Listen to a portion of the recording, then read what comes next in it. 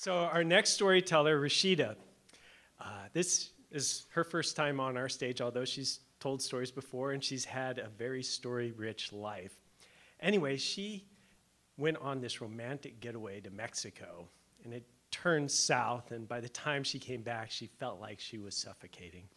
Please give it up for Rasheedah and her story, Tale from the Tenderloin.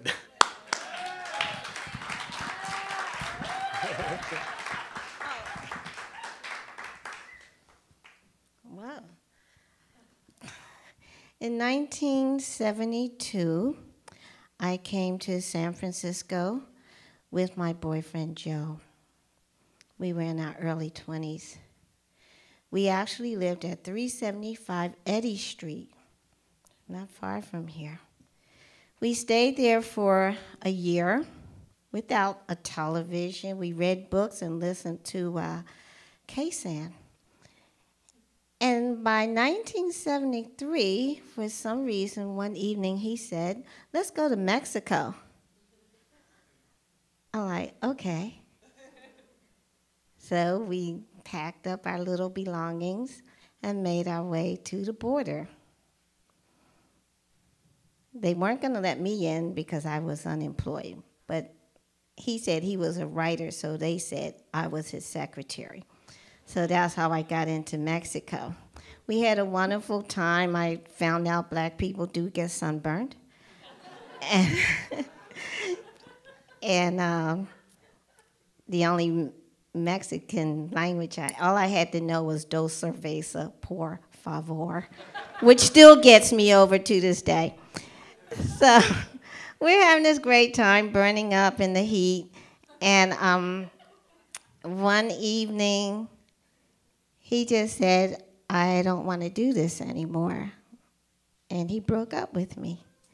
So I came back he gave me most of our money. It was his money because I was unemployed. He gave me all the money, kept enough to get back to the East Coast. And here I was in the Tenderloin alone. I had no friends, no family. Everyone was 3,000 miles away. And I hadn't bonded with his friends who were all like ex-Vietnam alcoholic dope addicts. And writers, they were very creative, but they were insane.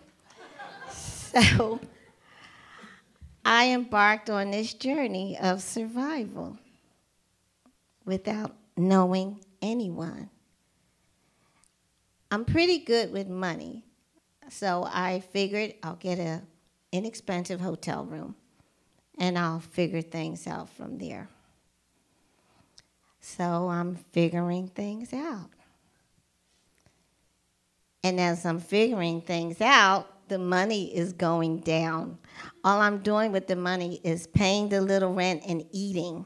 Meanwhile, all I have is my few clothes from Mexico, which included my huaraches, which were falling apart, and I'm holding them together with shoelaces. And this is like a blur to me because it was really a weird time in my life.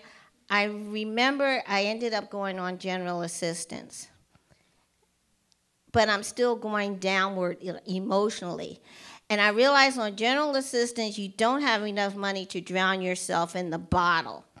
I was only able to do that like every 2 weeks, and I had to save up pennies to do it, till finally the bartender got sick of my envelope of pennies and started giving me free beers. But I also had quarters. I was like that annoying drunk, and I would have at least 6 quarters. I'd put them in the jukebox, and I would play Sly and the Family Stones, Do You Want Me to Stay, back to back. And I would just dance in the middle of the floor. And then for a while, I didn't realize white people didn't like me there. But it dawned on me later on, years later. So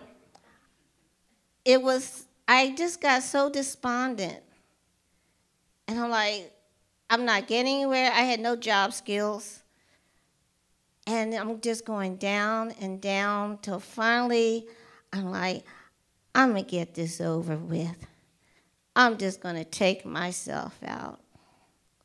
I could hear Going Up Yonder, as my soundtrack. Did y'all go to church? I didn't. I just know that from the radio. But anyway,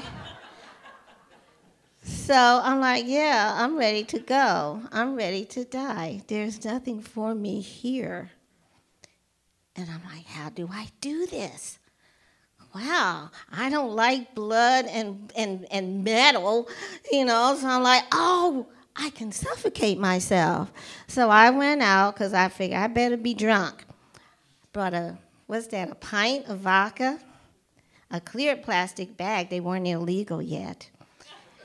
And so I got drunk, put the plastic bag over my head. I got one of those shoelaces that was holding my huaraches together. Got one of those and tied them very neat. You can tell by my shoes. I tied a very neat knot around my neck. And I laid back. And I'm like, I'm ready to go. I am ready. And I closed my eyes. And all of a sudden, I went, and I'm thinking, I can't breathe, And then I'm like, that's the whole point, You're trying to die here, you're on a mission. So I relaxed, and I'm just like, and all of a sudden, there was and I'm thinking, the door, there's someone at the door. And due to years of programming, when someone knocks at the door, you answer it. So I'm like, So I tear off the plastic bag. And I realized now it was still around my neck. I opened the door. There's this cute little white guy, and he says, "What you do? Hi, what you doing?" I'm like, "I'm trying to die. I'm trying to kill myself. And who are you?" "Oh, I'm so-and-so, and I brought you home from the party last night," which I had forgotten about the party. To this day, I don't remember that party. He brought me home. He brought other people home. He dropped me off, and he remembered me. I don't know why. I hadn't had children yet, so my bosoms were nothing to shout about. But he remembered me. And I said, I said, "I'm trying to kill myself." And he said, "Really?" I said, "Yes." So I said, "Come on in." And I laid down, because I'm still drunk. So I laid down, and he sat on the end of the bed, and he kind of reached toward me, and then he went, nah. I'm like, good, because I ain't that drunk. And he said, "Let's go to the beach." So he took me to Ocean Beach, and he brought me like barbecue chicken wings and cigarettes.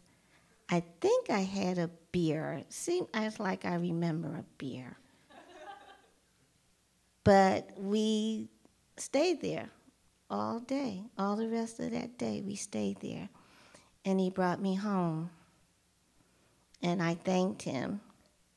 And all I remember of him, to this day, I don't know his name. All I remember was his curly blonde hair and his big eyes that weren't blue. I'm really thinking they were brown.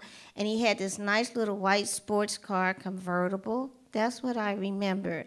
I remember him driving off. And I remember thinking later in my room, it was not my time to go. And years before that, because my life has been very unusual, I would ask myself, like, I didn't ask, why am I here? But things would happen, and I would ask the question, what are you saving me for? Like, what is it that I'm going to have to do, that I have to be here? And that gave me some comfort. I tried it again, but that's another story.